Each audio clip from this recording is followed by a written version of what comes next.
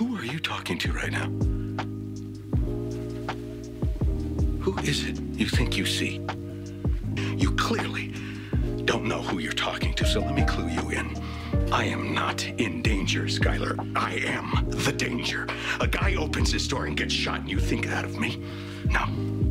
I am the one who knocks.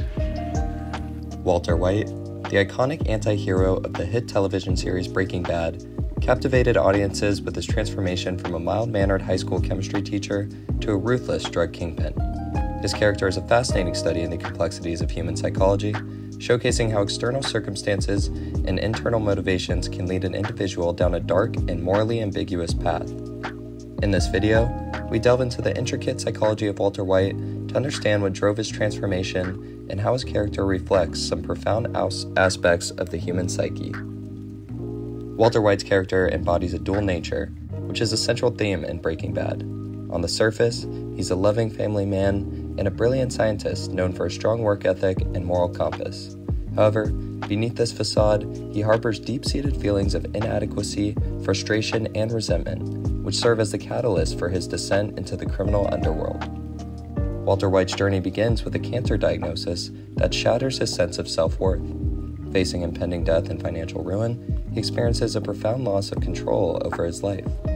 This erosion of self-esteem triggers his initial foray into the world of methamphetamine production as a desperate means to provide for his family's future. As he delves deeper into the drug trade, Walter's alter ego, Heisenberg, emerges. Heisenberg represents his newfound power, control, and pride in his criminal enterprises. The allure of dominance and respect in the criminal world becomes intoxicating, leading him farther down a perilous path. Walter White's transformation is a slow and intricate process, shedding light on several psychological phenomena. Walter consistently justifies his criminal actions by telling himself that he is doing it for his family's financial security. This rationalization of his morally reprehensible deeds illustrates how individuals can convince themselves that their actions are justified under certain circumstances. Walter's initial decision to cook methamphetamine to provide for his family spirals into a series of increasingly immoral acts, including violence and manipulation. The slippery slope illustrates how individuals can become desensitized to wrongdoing as they become more deeply involved in criminal activities. Throughout the series, Walter grapples with the dissonance between his self-image as a family man and his actions as a drug lord. This inner conflict highlights the psychological toll that leading a double life can take on an individual.